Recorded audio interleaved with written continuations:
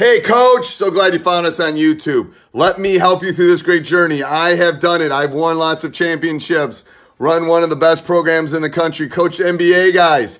I can help you become a better basketball coach. Teachhoops.com, I started it for the sole purpose of coaches like you. Let me help you. One-on-one calls, office hours, videos with me, you name it, we got it.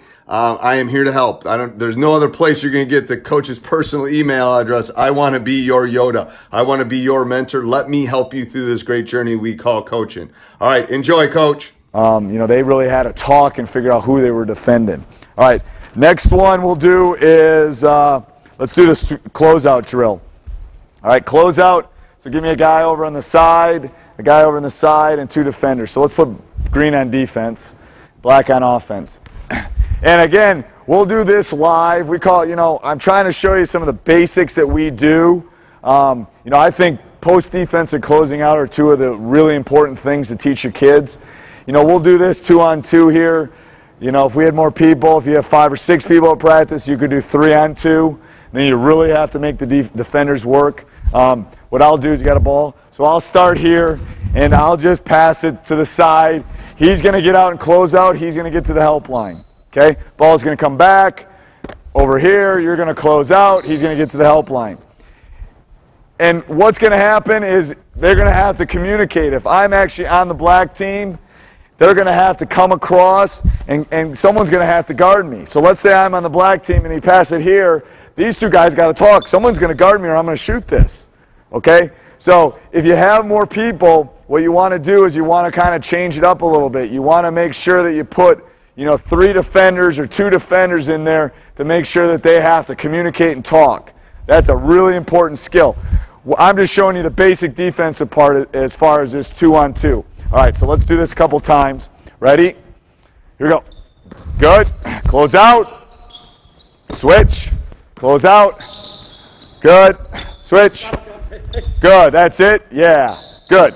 Somebody's going to guard me. Somebody's got to guard me. Good. Good. Close out. Help line. Somebody's got to guard me. Yep, talk. Good. Good. And again, what we'll do is we'll do that drill. Is there anything new with that drill? No, but we'll do that drill. We'll show a couple key things, and then we'll go live. Okay, we'll make them go live. I'll sit up here, I'll get the ball, and I'll go live. And these two are going to really have to communicate. Same thing if you have 4 on offense and 3 on defense. I think closing out and communication is a really important deal, and that's why we refer to this as the closeout drill.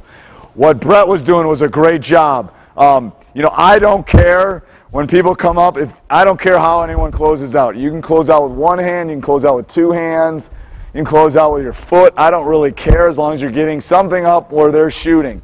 Some coaches will talk about 2 hands high. Some will talk about 1 hand high.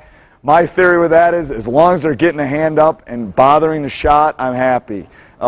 Because the shooting percentage will drop. It's, again, the math teacher in me. I've seen the statistics behind it.